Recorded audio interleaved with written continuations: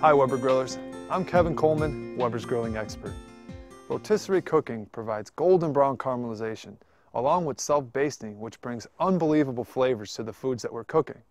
So in this video, we're going to walk you through how to set up and use a rotisserie on your Weber grill. We'd like to give you 5 general tips to follow. First, the maximum weight capacity is 20 pounds. That goes for gas and for charcoal. Second, any recipe that calls for indirect heat will be great on a rotisserie. Third, you want to make sure that you tie down the food. This will help keep it rotating smoothly throughout the rotisserie process. Fourth, cooking times and temperatures will be the same if you're using rotisserie or not. And fifth, always make sure you use 2 barbecue mitts. The spit is going to be warm when you're taking it off the grill, and you want to make sure you have 2 to be safe. Now that we've talked about some general tips, let's go prep our food for putting it on our grill. Now let's talk about prepping your meat, and make sure you choose it wisely. If it looks lopsided, be prepared to use butcher's twine to truss it tightly. For instance, if you're cooking chicken, tie the legs and the wings tight against the body to make a uniform shape.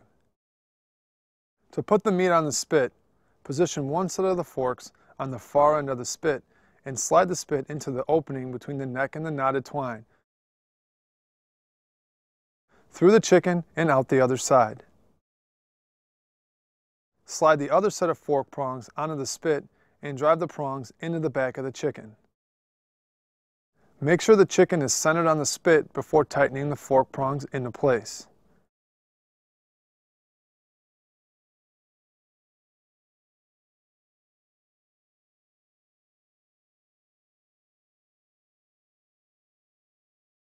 It is a good idea to check how the food will rotate on the rotisserie before heating the grill up.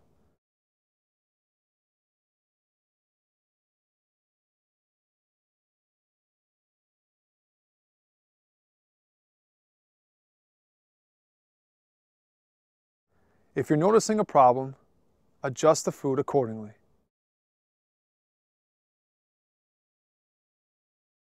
When using a gas grill, remove the cooking grates and warming rack. This will create more room inside your grill.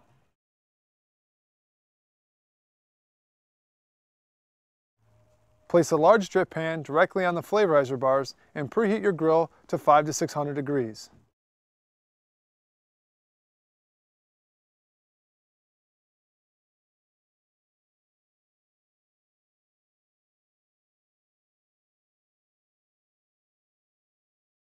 Then turn down the grill to a medium indirect heat. Place the rotisserie spit into the food and position it inside your grill.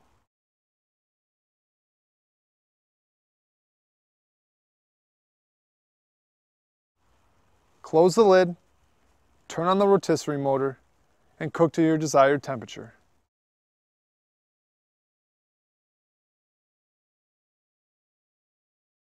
Remove the cooking grates and the warming rack to allow your food to turn freely.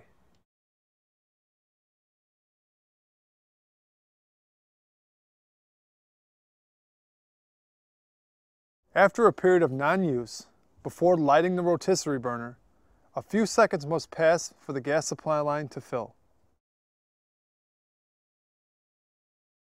When using the snap igniter, you will see a flash of flames moving from left to right across the rotisserie burner surface. The rotisserie burner is not lit until the entire ceramic surface is aflame. At this point, start a count of 20 seconds before releasing the rotisserie burner control knob. The rotisserie burner surface will glow red once the burner is fully ignited. Note the IR burner is not intended for use throughout the entire cooking process. Preheat the grill, turn to medium heat, and place the food on the actual rotisserie inside the motor.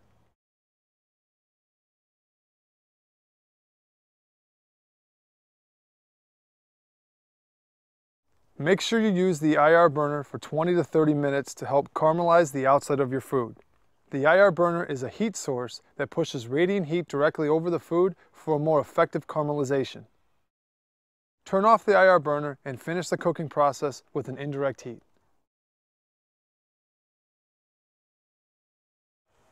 Now remember, whenever you're checking for doneness, make sure you turn the motor off and always use a digital meat thermometer. Finally, make sure you use your 2 barbecue mitts.